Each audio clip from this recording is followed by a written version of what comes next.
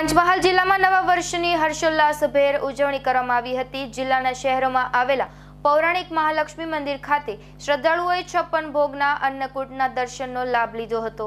પંચમહાલ જિલ્લામાં નૂતન વર્ષને ઉમળકાભેર આવકાર્યું હતું। શહેરા ખાતે આવેલા પૌરાણિક મહાલક્ષ્મી માતાજીના મંદિર ખાતે આજે નવા વર્ષની ઉજવણી નિમિત્તે વર્ષો જૂની પરંપરા મુજબ 56 વાનગીઓનો અન્નકૂટ ધરવામાં આવ્યો હતો। માતાજીના દર્શન કરવા માટે સ્થાનિક જિલ્લા સહિત દૂર દૂરથી દર્શનાર્થી નવા માઈ ભક્તો આવ્યા હતા। જિલ્લાભરમાં આવેલા વિવિધ મંદિરોમાં પણ અન્નકૂટ ભરવામાં આવ્યો હતો। જિલ્લામાં નવા વર્ષની પણ હર્ષોલ્લાસ સાથે ઉજવણીઓ કરવામાં આવી હતી। પ્રિતેશ દરજી, જીટીવી ન્યૂઝ, પંચમહાલ।